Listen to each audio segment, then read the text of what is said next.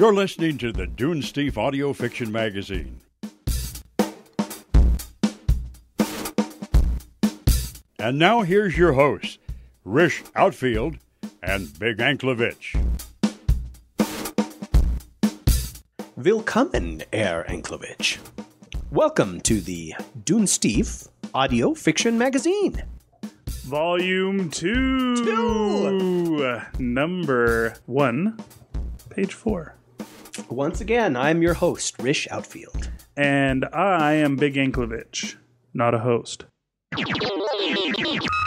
That beeping monstrosity in the corner. R-O-8-O-T.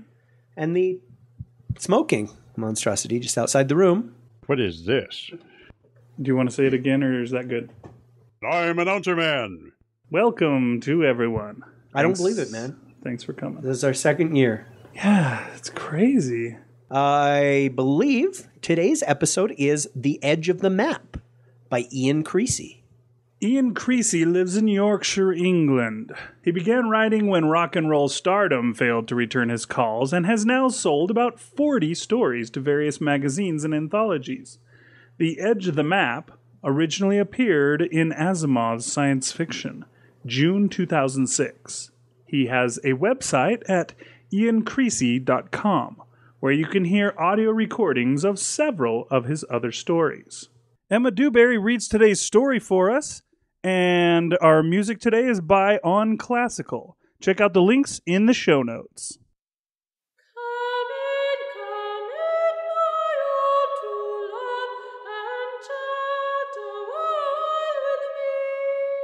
The Edge of the Map by Ian Creasey.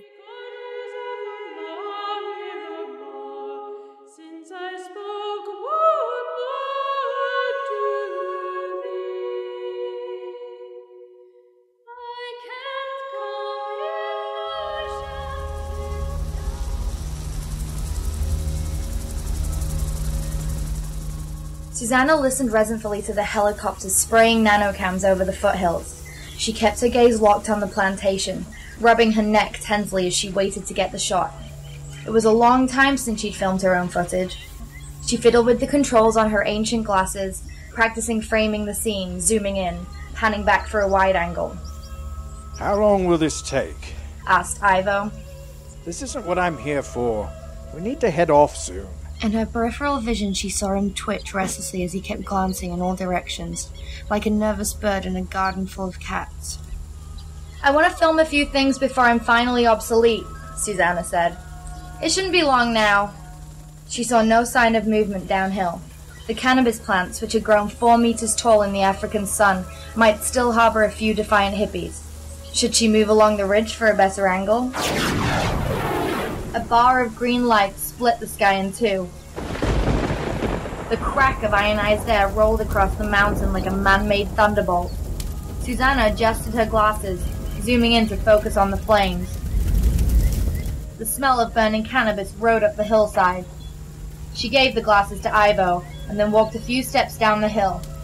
Keep looking at me, but film as much fire behind me as you can. Ivo donned the glasses with little enthusiasm. He brushed aside the fringe of his ash-blonde hair, and then gave her a perfunctory thumbs-up sign. Susanna stood up straight, took 2 deep breaths, and raised her voice over the crackle of the flames. As the blind spot shrinks, more secrets are revealed. Another zap echoed around the hills. When the nano-cams found a drugs plantation, American satellites fried it. A gust of wind fanned aromatic smoke toward her, and Susanna suppressed a tickle in her throat. She wiped her brow with the sponsored sweatband. I can smell the burning from here. With the sun and the fire and the lasers from the sky, I'm roasting like an ant under a magnifying glass. She included these sensory details to emphasize that she reported from the spot, unlike all the bloggers who'd comment on the nano-cam footage from the comfort of their own homes. In the last few days, soldiers have arrested dozens of terrorists as soon as the cam spotted them. But who else and what else is still out there? She left a dramatic pause before signing off. This is Susanna Monroe, reporting from Zaire. Now she let herself cough volcanically. Her eyes watering, she stumbled up the bare slope, following Ivo to his battered Land Rover. The vehicle, Parked in the shade of a huge rock was a blessed harbour from the heat and smoke. Ivo started the engine and turned up the air conditioning, then returned her glasses with a grimace of distaste. "Thanks," Susanna said, smiling. "They won't bite you." It's not me I'm worried about, Ivo said, and she felt that he only barely refrained from adding, "Oh, chap." Despite the heat, he wore a formal shirt and waistcoat as if he was starring in a 20th century movie about a 19th century explorer. Susanna played the recording. The obsolete glasses pixelated the image on zoom shots, and Ivo had jiggled his head while filming her. But the segment was usable. Watching her spiel, she winced at the sight of her grey hair. The last time she had used these glasses, or their backup system, her hair had been pre-Raphaelite red. And in those days, simple moisturizer had kept wrinkles at bay. Throughout the past week, she had felt the tropical sun beating through her high-factor sunblock, scouring crevices in her skin, tanning it like old leather. But that hardly mattered now. There would be no more stories after this one, no more dispatches from the field. The advancing nano-cams made images accessible to everyone and frontline journalism redundant. A black helicopter roared overhead, spraying its invisible cargo. Inside the Land Rover, both their comps beeped to signal net access. Susanna plugged in her glasses, uploading all the footage recorded this morning and last night, when the doomed hippies had got high for the last time, vowing that the man could have their joints when he pried them from their cold, dead hands. She sent the updates to various channels she freelanced for, then began scanning her mail. Ivo interrupted. "That's where we're going," he said, pointing to a map on his laptop screen. An overlay showed nano-cam coverage at 98%, and the blind spot shrank by a few more pixels as she stared. "Are you ready?" He asked. Forward, let us range." Susanna hesitated, thinking of the desperate criminals who could still be out there, hiding from the advancing cameras. If she met them, she might be giving them their last chance to commit rape, torture, murder. And yet this was her last chance too, her last opportunity for an old-fashioned scoop, here on the continent where scoops began, when New York Herald reporter Henry Stanley said, "Dr. Livingstone, I presume." She nodded. "Let's go." Ivo revved the engine, and the Land Rover shot forward into the glare of the sun. Susanna's comp chirped in indignation as they left the net behind and re-entered the blind spot. She read the mail she'd downloaded. Her husband had sent her a happy birthday message in case she'd stayed out another week. Her daughters were baking cookies. Chocolate for Michelle and almond for Vanessa. In the background, the kitchen looked like chaos, as always, and she saw Toby scooping chocolate dough from an abandoned mixing bowl. Susanna took off her glasses and put them in the pocket of her once white blouse, now stained with sweat and smoke and dust. The children, she thought, the children were one reason she had stopped chasing stories across the globe. But it wasn't just that. It had seemed a promotion to become the anchorwoman in the studio, to become an armchair pundit filing expert opinions from home. And yet as the nano-cam spread, everyone became a pundit. Anyone could bookmark footage and post comments, edit montages and record a voiceover. Susanna had once been proud to call herself a journalist, but the label meant nothing now. Well, the bloggers weren't out here, breathing the parched air, clutching a broken seatbelt as the Land Rover bumped over stones and fallen branches. There was hardly any trail, just a network of goat tracks and dry stream beds. Ivo zigzagged up the mountain, leaving the contour-hugging helicopter behind. The nanocams could only advance slowly and methodically, needing to knit together in a network. From their inception as an anti-terrorist measure in the USA, they had spread remorselessly across the world. War and disease had kept this remote corner of Africa clear, a haven for the hunted, but now the last blind spot would disappear. Ivo's laptop predicted, in less than 2 days. She watched Ivo drive. Every few minutes he turned his head for a sudden glance out of the side window, as though trying to catch something by surprise. "What are you looking for?" she asked. "We've been through this already," he said. "I'm not telling you what could be out there. The power of suggestion might make you imagine anything I mentioned. I'm bringing you because I need an independent pair of eyes. You're the journalist. Shouldn't you see for yourself?" Susanna thought of pressing him, but decided to wait. Sometimes silence created its own pressure. People gripped by an obsession, and Ivo's had brought him to the remotest corner of the earth, could rarely shut up for long. But he didn't speak again until the Land Rover crunched to a halt. Susanna hopped out and helped Ivo heave a dead shrub from their path. She swallowed hard, trying to relieve the pain in her left ear. They had climbed many hundreds of meters, but even in the thin air, the midday sun still broiled the landscape.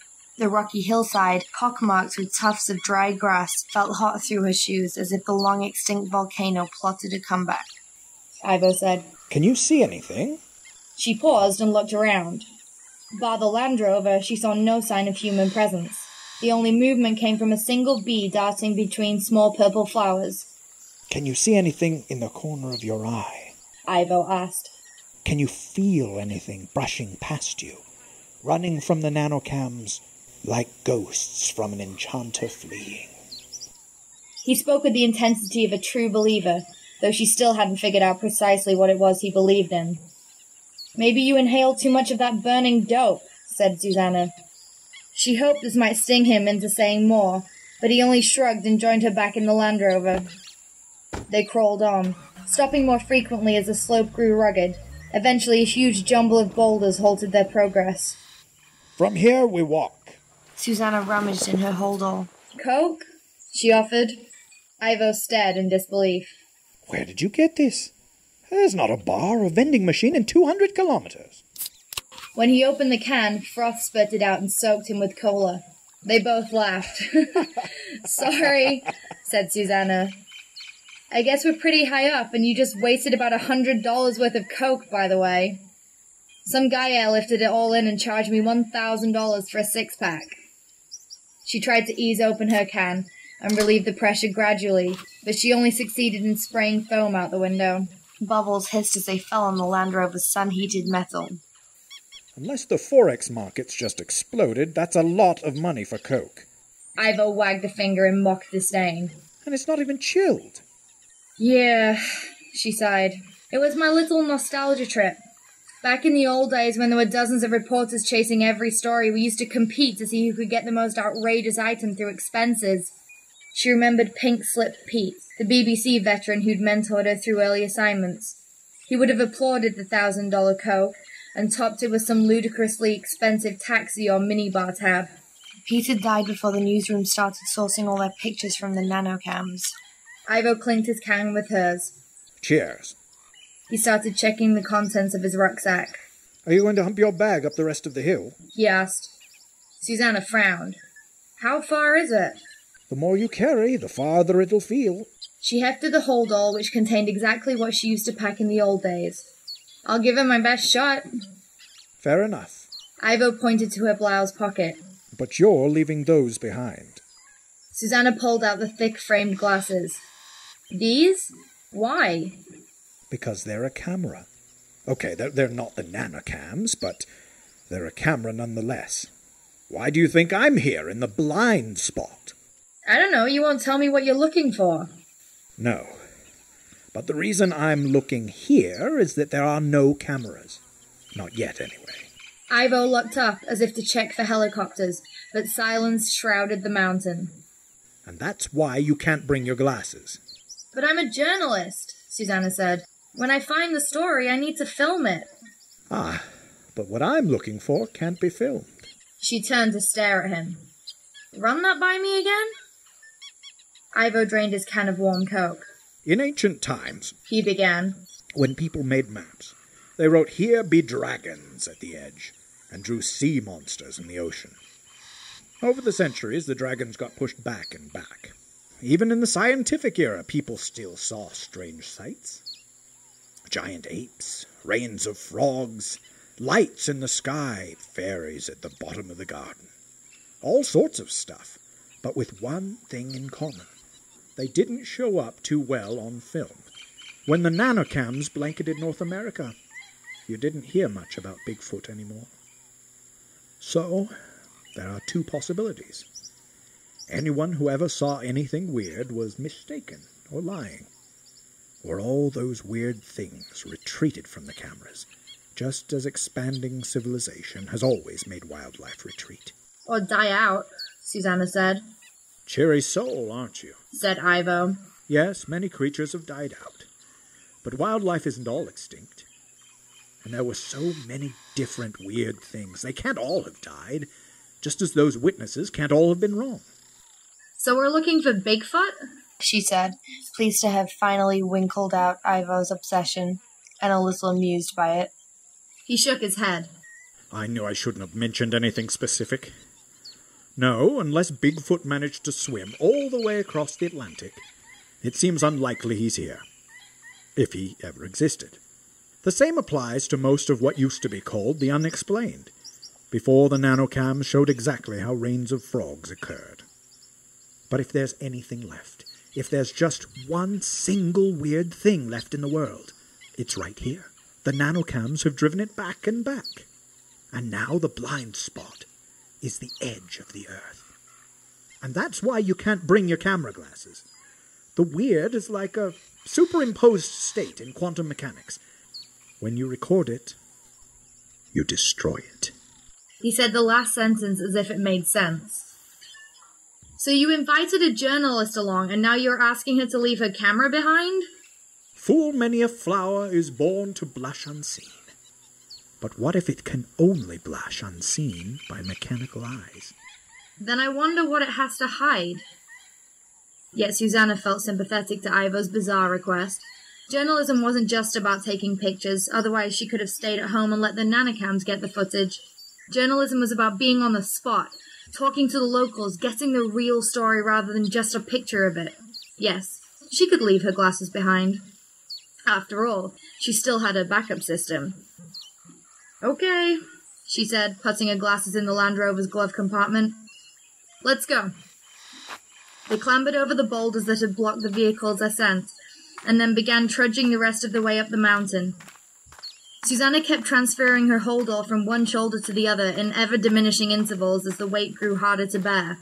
She wanted to rush to the top, to get the climb over with, but found herself panting for breath in the thin air.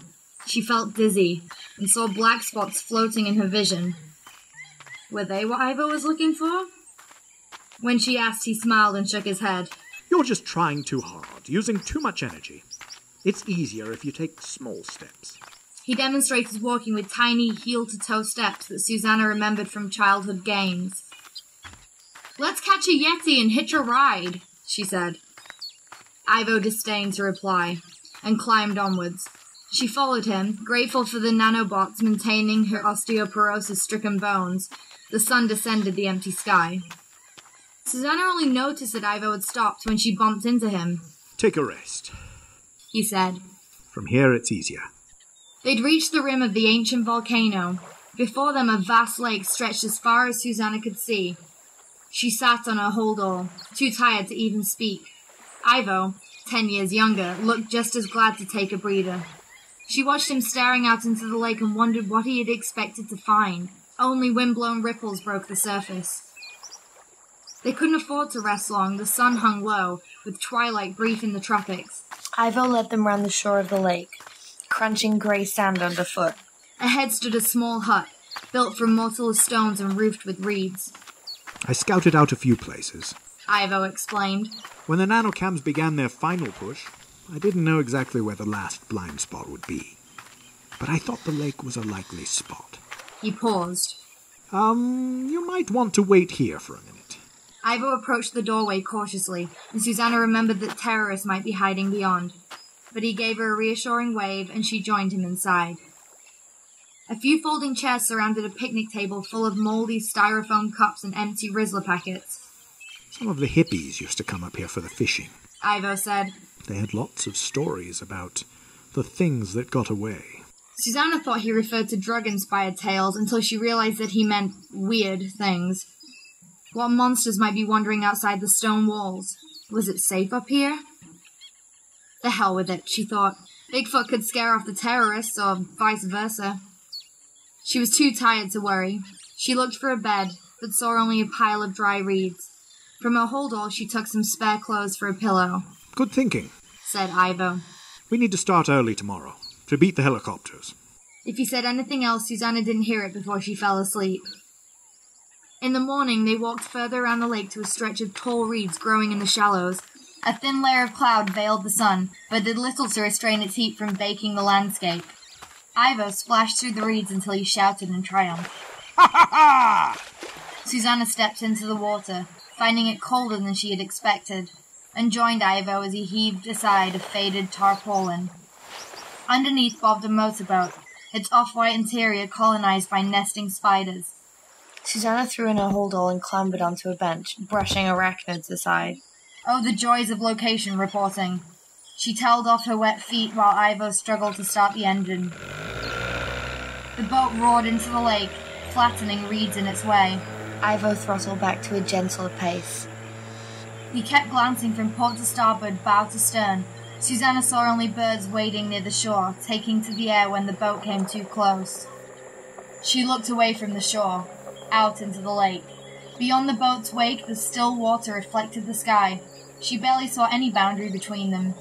No farther shore darkened the horizon. Susanna blinked and peered into the distance. She still couldn't see anything. "How big is this lake?" she asked. Ivo shrugged. I haven't been round it. "I thought we were in a volcano crater. Shouldn't we be able to see the other side?" I'll check the map. Ivo delved into his rucksack, but when he tried to boot up the laptop, nothing happened.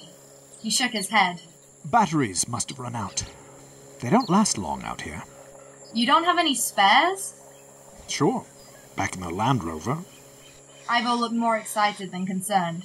Let's get across and have a look, he said, revving the boat like a boy racer.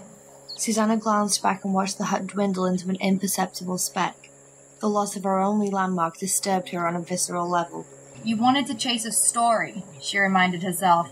In the old days, she'd survived dozens of disturbing moments.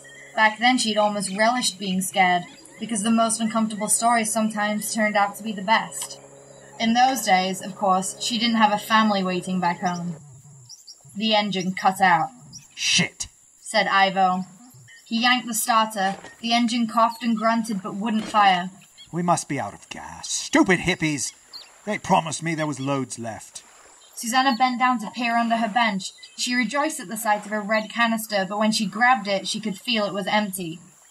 Below the other bench, Ivo retrieved 2 long paddles. I guess this is the emergency engine. It's a long time since I did any canoeing, Susanna said. Or anything much, she thought. The motorboat was no canoe. Susanna found the benches uncomfortably placed for paddling, as did Ivo. Nevertheless, after several minutes of splashing and swearing, they found they could move the boat if they had to. Bloody hell! This made Susanna feel a little better, though she reflected that the few minutes the engine had driven them out would take a whole lot longer to paddle back. And where was back, exactly? In struggling to coordinate their paddling, they'd spun the boat so many times that Susanna had no idea which way they'd come. All directions looked the same, an expanse of water stretching to the hazy sky. The heat made her scalp itch with sweat. She opened a Coke and swigged the whole can. Laptop down, engine stopped, she said. Do you reckon gremlins did it? Are they part of the weird? She wanted to bait him, to get him to talk about what he was looking for. If gremlins existed, they'd sabotage the nano-cams. They haven't managed that yet, said Ivo. He raised an ancient pair of binoculars to his eyes. For long minutes he slowly turned, scanning all angles. He peered into the depths of the lake, then shrugged and sat down. For a few moments no one spoke. The occasional call of a faraway bird sounded as distant as if it came from another world. Susanna decided to test the backup system. She fixed her gaze upon Ivo and asked, What made you start chasing the weird? Did you once have an encounter with it? No, said Ivo. Quite the opposite. He paused to put on more sunscreen, then continued. When I was a child, I used to lie a lot. I would make up stories, tell people I'd seen strange things. My parents thought I just wanted attention, that I'd say anything to make people listen to me. Maybe it started out that way, but I didn't want to lie. I really wanted to have stories to tell, true stories of marvelous things, inexplicable sights, strange meetings. I hated living in a suburb where nothing ever happened except bikes disappearing and pets being run over. I made up stories about bicycle-napping aliens and monsters who emerged from the woods to gnaw the corpses of roadkill. Susanna nodded sympathetically, and Ivo went on. To get ideas, I read old books about strange phenomena, and I began to wonder why those things didn't happen anymore. Not in the suburbs, anyway.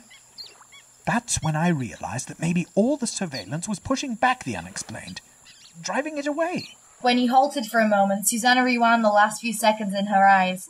She saw Ivo speaking. She didn't hear him because she didn't have an ear implant, but her camera eyes included a tiny microphone to capture sound. When she uploaded the footage, she'd have full sound and vision. She remembered the day she'd finally topped Pink Slip Pete, when she told him how she'd persuaded the network to pay for cyber eyes as a covert backup for her glasses. The expense claim was so huge, it had to be authorized by a vice president, but her eyes had secretly captured some great stories. Then the nano-cams came along and left her with a head full of obsolete hardware. This would be the last time she would ever use it. She filmed Ivo talking about all the years he'd spent in ever more remote parts of the world. The oppressive heat made his Arctic adventures sound almost cozy. They both splashed themselves with water from the lake to cool down. What about you? Ivo asked at last. Is this the story you anticipated when you came to Zaire? Susanna shrugged. I was just looking for someone to take me into the blind spot. I didn't know what the story would be, and I still don't. Yours isn't the only theory about what's out here, you know. I've heard conspiracy types claim there's a secret government base beyond the cameras. There's plenty of other theories, too. Whatever people want to believe in, they find a place for, and this is the only hidden place left. Ivo scanned the horizon yet again. The occupants are staying hidden so far. He took a monogrammed snuff box from his waist pocket, extracted a mint, and ate it. What are you expecting?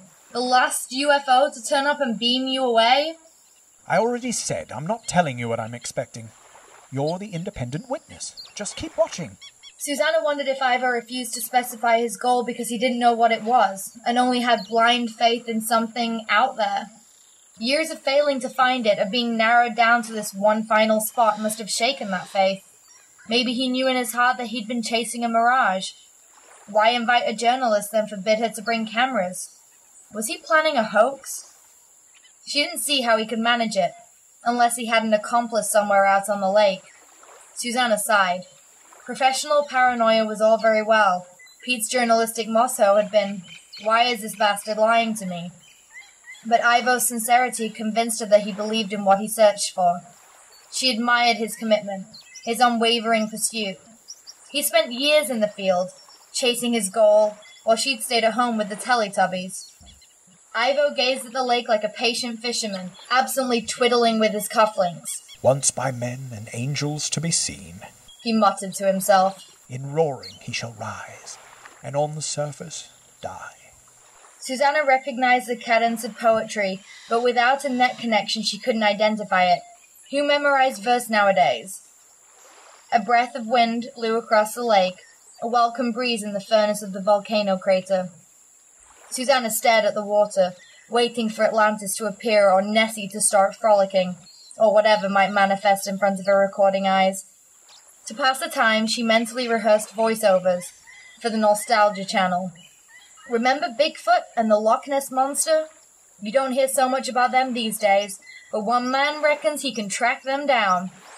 For the Conspiracy Channel. The government captured Bigfoot and friends and is holding them in a secret reserve in remotest Africa. What sinister experiments are they performing on harmless yetis? The searing heat had given her a headache. She swallowed an aspirin along with her lunch of a low-fat cereal bar. "Should we make a move?" she asked at last. "We're not seeing a damn thing sitting here." We're certainly not, said Ivo, frowning. The weird flees from cameras. Yet here we are, in a camera-free zone. The only camera-free zone on Earth, and it still hasn't showed up. I wonder why that is. You left the glasses behind, but you wouldn't happen to have brought any other cameras, would you? Susanna stared at him, her cyber eyes filming 24 frames per second. A surge of fear made her tremble. If she admitted that her eyes were cameras, what would he do? Ivo's single-minded quest might make him do anything to reach his goal, anything to someone who threatened it. She felt acutely vulnerable, alone on the lake with this burly stranger.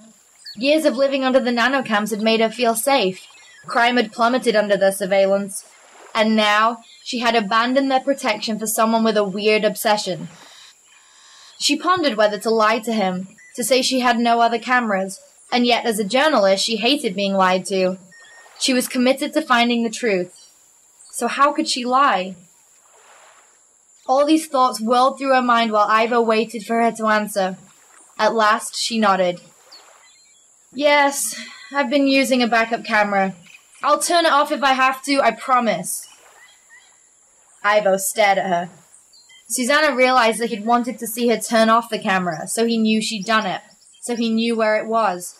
She couldn't bear to tell him that the cameras were her eyes. He might rip them out of her head.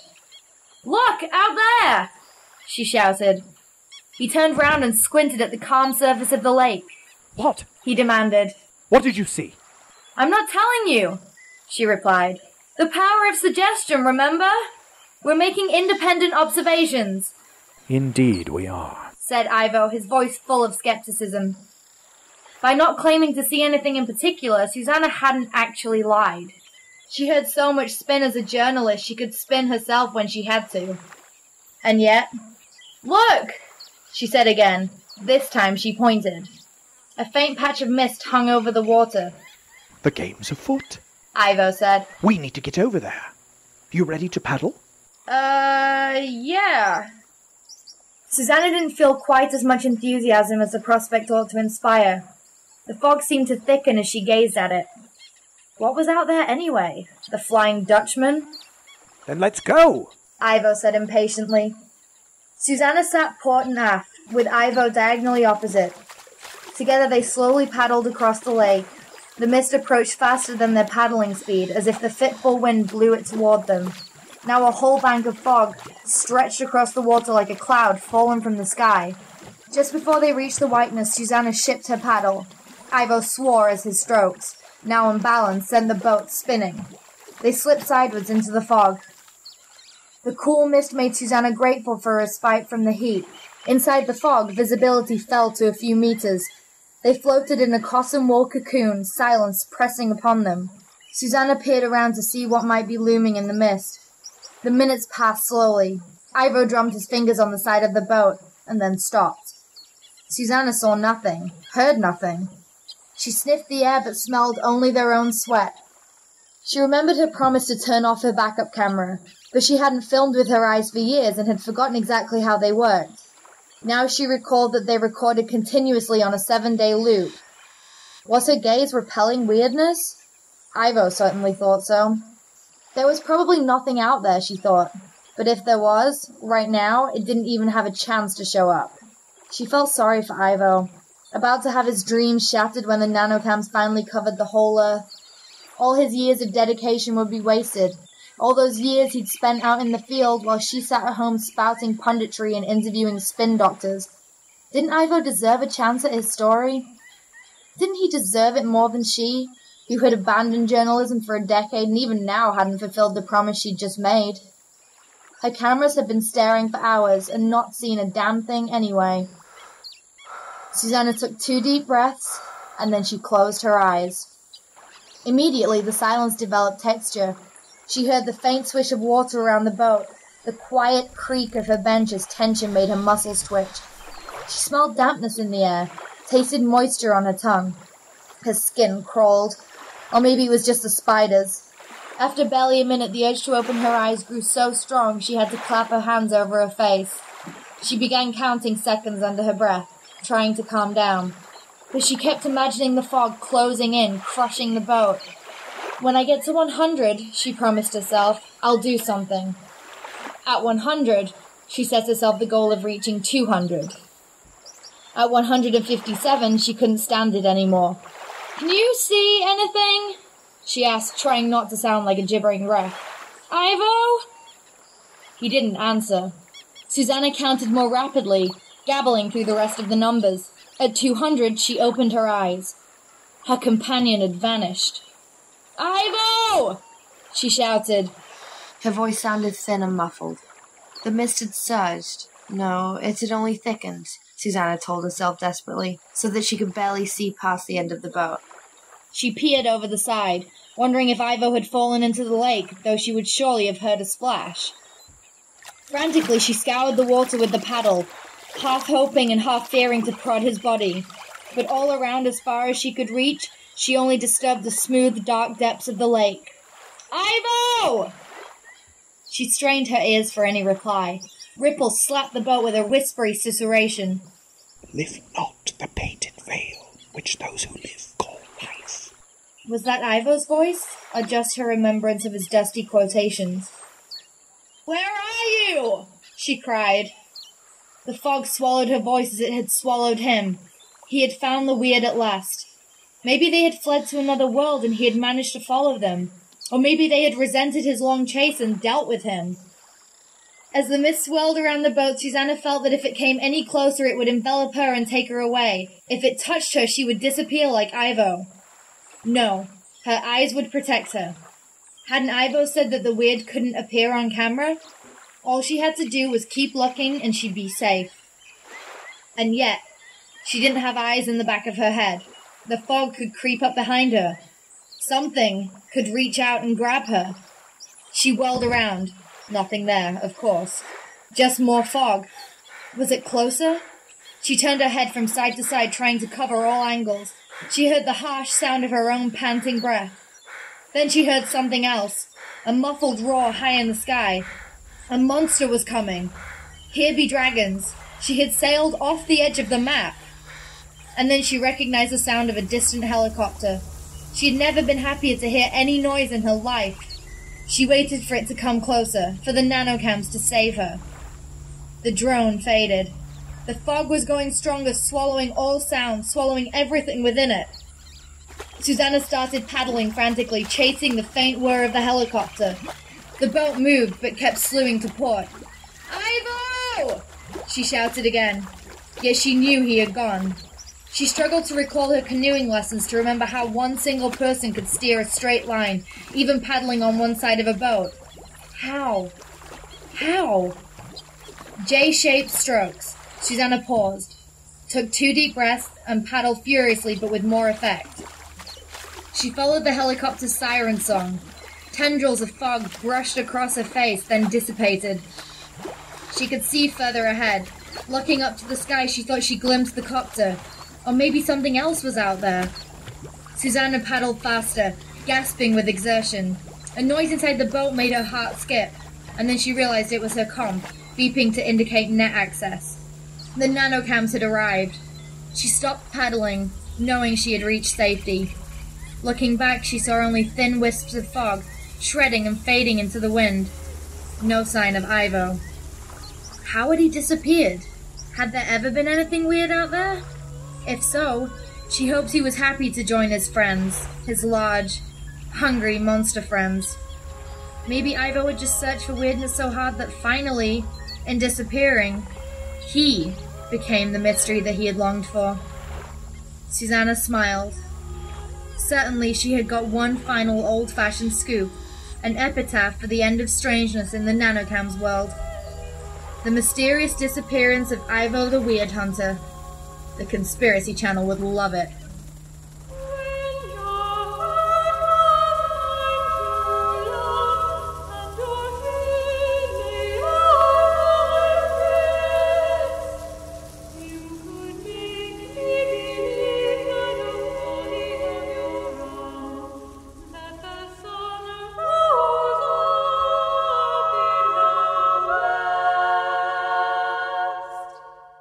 Author's note. Hello, I'm Ian Creasey. The story you've just heard was inspired by my fondness for the magazine 40 Times, which discusses all sorts of strange phenomena: UFOs, Bigfoot, the Loch Ness Monster, ghosts, time slips, alien big cats, and anything that doesn't fit neatly into what we might call orthodox reality. 40 Times is an admirable publication because it doesn't uncritically endorse any of those phenomena, but neither is it a dismissive debunker. Instead, the magazine simply sets out the evidence, or lack of it, and allows readers to make up their own minds. When you see a lot of this stuff, certain patterns emerge. Weird things tend to happen in remote areas. Photographs are never quite definitive, and evidence is always elusive. It's as if the weird is something that by definition can't be captured on camera, something that exists only in the spaces at the edge of the map where they used to write "Here be dragons." And as civilization expands and the world fills with surveillance cameras, the weird is pushed back and back. So what happens when there's no space left at the edge of the map? That's the question that sparked the story. I hope you enjoyed it. Thank you.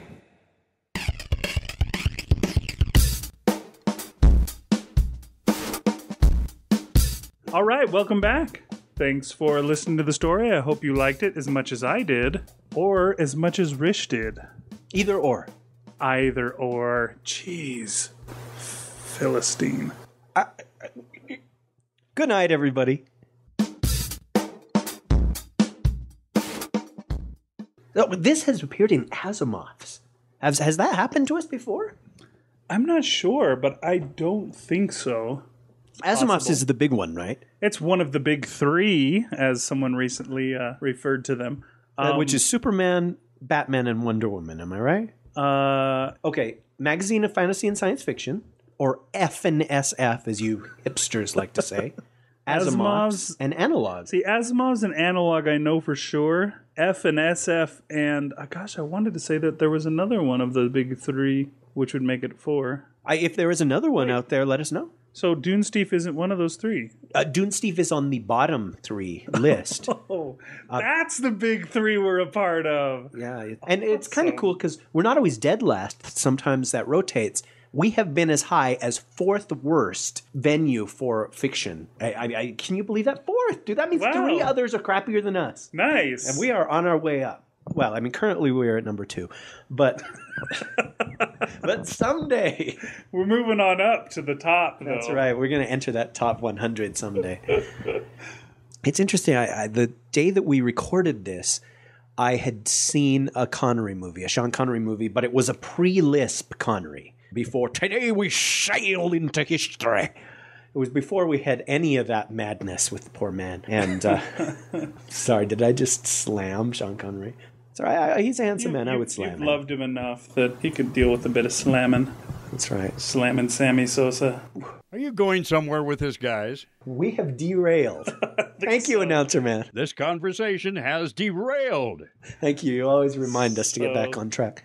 And so, darn it, when we were reading through and I was doing that character, every once in a while the damn Connery would come in. And I didn't mean for it to. And you've edited the story, so you know how much of the Connery remains. Do you have a sample by any chance of me Connerying it out? Well, sure. We'll listen. Take a listen to this. But what I'm looking for can't be filmed. It is becoming slightly Sean Connery. I hope that's all right. As long as I don't say filmed. Giant apes, lights in the sky, fairies at the bottom of the garden. There's Sean Connery once again. Sorry, I don't think there's anything wrong with striking a woman. Even in the scientific era. I knew I shouldn't have mentioned anything specific. Especially not to a woman. You need a good slapping. I can't Sean Connery. I mean, I'm seeing him in my head now. No, unless Bigfoot managed to swim all the way across the Atlantic, it seems unlikely he's here. Here. Want a penny? Oh, geez, that's worse than I had remembered. Yeah, I do recall in the reading of that me having to say again and again, okay, do that one more time, but without the Connery in it. Which is fun, it makes it more entertaining. Another thing, today's story was read by Emma Dubery, who you may remember doing the voice of Catherine from Lonely Hearts Club. And its lovely sequel. Japanese Motorcycle Club. Soon to be followed by... Boy George and the Culture Club. Really? Is that what he's going with? I don't know. He hasn't really said yet. So anyways, yeah, Emma did a great job, I thought, with this story. It's fun to have a legitimate accent reading the story, I think, instead of some sort of Sean Connery lisping accent. You monster, man. People thought that Connery had somehow de-aged, and he was right there. Anyways, yeah, thanks a lot for helping us out with that story, Emma. But yeah, you had liked this story substantially, I think, when you first read it. Probably because it has a lot to do with unexplained occurrences going on there. And these, these nano-cams have driven away the unexplained occurrences, except for maybe in those little blind spots that haven't been seen. And unexplained occurrences, I think, are a bit of a specialty of yours, one of those things that you're kind of really into. Yeah, you're totally right. I have a lot of relatives on my mom's side who believe in all sorts of wacky shite. My aunt insists that she's, seen UFOs, and my uncle constantly talks about Bigfoot. Well, he is a conspiracy nut, and he says, I'll tell you where in Nevada they shot the moon landing and stuff like that. Anything that some crackpot believes, my uncle believes, It's like, well, Barack Obama is actually cloned from Hitler. Where did you hear this? It's like, it only takes one crackpot to believe it, and then he's on the boat. Yeah, he's really into that stuff. Then I have another uncle who's super, super into spirits and ghosts and possession and voices and stuff. And he tells these stories about his house that curl my hair, and not just the curly kind. He tells these horrible stories where, if honestly one of those stories had happened to me, I would have been like, Mom, we've got to move out of this house. Why don't people ever do that in ghost stories? They see a ghost in their house and they just keep on living with it. What is the deal with that? You said it, Big. I mean, and it's hard to say without sounding like a skeptic or sounding like a jerk or whatever, but he is either really susceptible to suggestion or his imagination, or he has some kind of connection to the other worlds, or the, what do they call it? The barrier between this world and the next is very see thin. Through the veil. Yeah, it's something like that. My mom sort of believes in that stuff, but she is afraid, and my grandmother was always afraid of ghosts. She, in her broken English, would always talk about, no, the ghostes. That was plural of ghost to my grandmother. And yeah, my mom has sort of inherited that belief, but she hasn't had the experiences that my uncle has, and she's glad, because she's like me. If I ever saw any of that stuff, I'd be in a nut house, man. I can't handle it. My imagination is messed up as it is. Yeah, you just see a kid standing in your room and you're peeing your pants in fear. So did we talk? We did talk about that. Yeah, and back it wasn't pee, folks. But yeah, I do really enjoy hearing urban legends, or people back east call them friend of a friend stories, and Sasquatch sightings, or crop circles, or chupacabra. I do like the unexplained, and I like the thought that we don't have all knowledge and we can't understand everything, and there are some things that we're not meant to understand. You said it, 080T. And so I sort of understand the sadness of this story, of it finally all becoming clear. There's no more secrets, there's no more little niches. Yeah, it's all driven away by damn technology, he said into a microphone recording an MP3. What are you talking about? We're recording an AIFFC file here. Why do you have to ruin everything? So, we haven't been talking a long time, but I'm thinking maybe we should cut it short. Yeah, that's probably a good idea, to tell you the truth. Because both of us are headed out of town here soon. Yep, I'm going south, you're going north. Yeah. You'll be gone just for the weekend, basically, and I'll be gone for 2 weeks. So wait, we're not going to have any show for 2 weeks? Which is not unusual for us. I'm hoping to set it up so that a show drops next week at some point, like halfway through my trip. But yeah, we'll have to see how it works. I've never tried it before, so we'll see how it goes. But hopefully it'll work, and so people can not forget that we exist by the time we get back. So we've got next week's episode just ready to go. We recorded it before this one, put it ahead, and we figured we'd talk about this on this one, just in case it doesn't happen with next week's. Right? I don't understand. Your world frightens and confuses me. So I'm going up to Canada. Where are you headed, Rish? I'm going to the San Diego Comic-Con. Yeah, I'm going down to Comic-Con. I go every year. And you, alas, are not going with me after. No, unfortunately I'm not. Last year. But I will grill you on air about what happened there. So you folks can all look forward to a report. What went on at the San Diego Comic-Con, what Rish's impressions, not his Sean Connery impression, but his actual impressions of the show were. Do it. What happened last year and the year before, and the year before, they give you all sorts of free junk. Right, yeah, that's one of the best parts prizes about the whole thing. It really is. There's some really cool stuff. Like that totally awesome Iron Man flash drive that we both got? Well, you got it. I lost mine. Oh, that's right. Sorry, I didn't mean to bring that up and rub salt on that wound once again. But so what I was saying is that every year when you go to Comic-Con, they give you free stuff. There are hundreds. Would you say there are hundreds of booths? Yeah, I think there are. Not all of them are free giveaway booths, but there's definitely hundreds of booths. And the major booths, like the movie studios, the comic companies, the toy studios, right, they will often have freebies or posters or bags or sometimes shirts or bumper stickers or pins or props, whatever cool they stuff. Feel like giving away. And I don't know if there's like a competition between them of, it's like, oh, did you see what Warner's did this year? It's like, well, let's make sure that we outdo them over here at Fox next year. But usually there's some really cool things that are given away. And I don't know exactly what's going to happen this year, but we talked about it last year with all the Twilight shite and with you had to get a Pushing Daisies bag for your wife just so she could get that show canceled. And I was thinking that maybe I could set aside a couple of things to give away to our listener. Really? And so you and I were talking, and I thought, well, maybe we'd do a game, a contest. I think you'd call it a contest. No purchase necessary. Void where prohibited.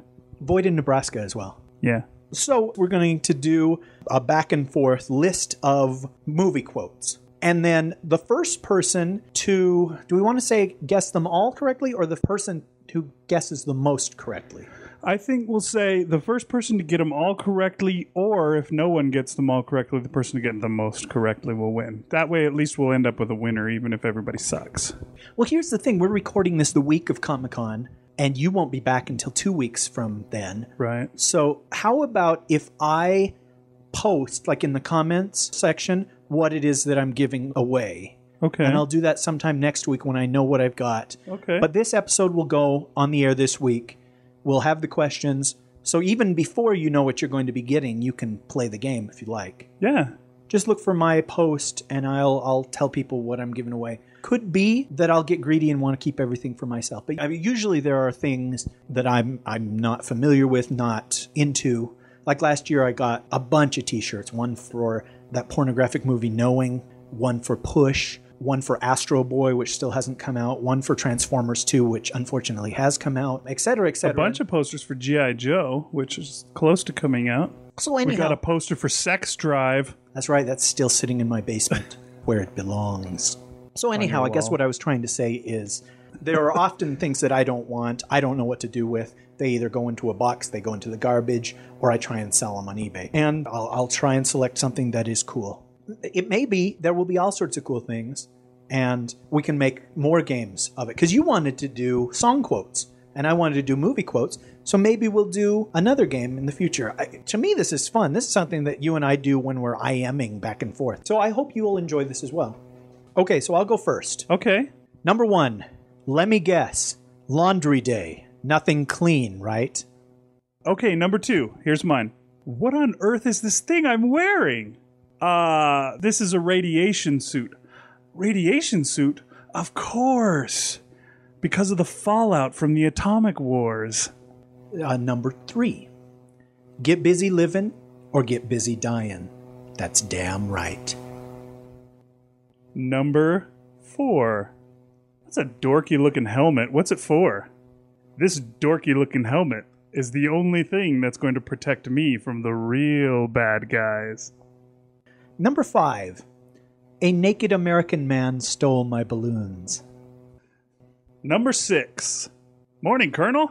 Change your mind about that bottle? I want 600 pairs of shoes and 1,200 pairs of socks. And anything else you've been holding out on us, you piece of rat filth. Number 7. We need like one of those cool recorded Casey Kasem countdown kind of voices. Number 7. Do I the countdown this week? Number 7. Oh, well, I've got 2 7s, and 2 7s beats a frush. Number 8. Big Anklevich coast to coast. Hi there, from my neck of the woods, eh? Sorry if I took a snap at you one time. Fish gotta swim, birds gotta eat. Number 9. Number 9. You know, That was the time I was most frightened, waiting for my turn. I'll never put on a life jacket again. Okay, what are we on, number 10? Yes. Wow, number 10. Number 10. Please, this is supposed to be a happy occasion. Let's not bicker and argue over who killed who. All right. Number 11. Live for nothing or die for something. Your call. 12. Oh, number 12. Dear Buddha, please bring me a pony and a plastic rocket. Okay, this one you will get. Number 13. You once called me a warped, frustrated old man. But what are you but a warped, frustrated young man? Number 14. Baby talk? That's not a saying. Oh, but baby fishmouth is sweeping the nation. Number 15. Here in town, there's only she who is beautiful as me. Okay, number 16. Incidentally, my dear, he amuses me too. Bravo! Bravo! Yes. Number 17. Leave the gun. Take the cannoli. Presenting the high-ridingest cowboy around. You forgot rootin' tootin'est. The high-ridingest, rootin' tootin'est cowboy of all time. Number 19. There's nothing more exhilarating than pointing out the shortcomings of others, is there? 20. Why do you wear a mask? Were you burned by acid or something like that? No, it's just they're terribly comfortable. I think everyone will be wearing them in the future. Number 21. Somebody blows their nose and you want to keep it? Okay, my last one, number 22. It's I want to rock and roll all night and party every day. No, I like to rock and roll all night and part of every day. I usually have errands. I can only rock from like 1 to 3. 23. They made you feel cool. And hey, I met you.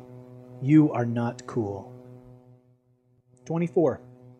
You're the all-singing, all-dancing crap of the world. And the last one, number 25, I believe. To her, it is simply another child. To us, it is the beast. All right, so there you have it, folks. That's our quotes. If you want to dash off and start Google searching them, I guess is probably what's going to happen. But, don't do that. If you know them, please list them out, send them in. Let us know what they all are. And the first person with all the correct answers or the person with the most correct answers will win a special prize. Hey, and we're sorry about the quality of the sound. The battery's dying on us, so we're just going to quit right here. Send your responses to editor@dunesteef.com. That's DUNESTEEF. And yeah, we'll go from there. We won't be able to announce the winners in next week's episode, but we'll try and do it on the one after that. That's right. Okay, so that was our show. Thanks for listening. If you made it all the way to the end, most of you I know have already shut it off, but to those who persevered... Free money for y'all. Rish, you're such an idiot. So anyways, I'm Big Anklevich. And I'm Rish Outfield. You've seen hundreds, thousands of pigeons, right? Of course. Have you ever seen a baby pigeon? Well, neither have I, but I've got a hunch they exist. Thanks a lot, folks. Good night.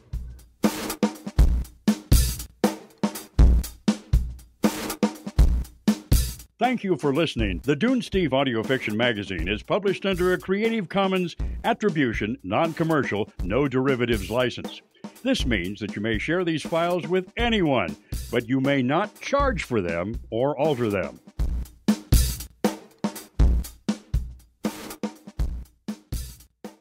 Take 2. Here we are in a camera-free zone, the only camera-free zone on Earth.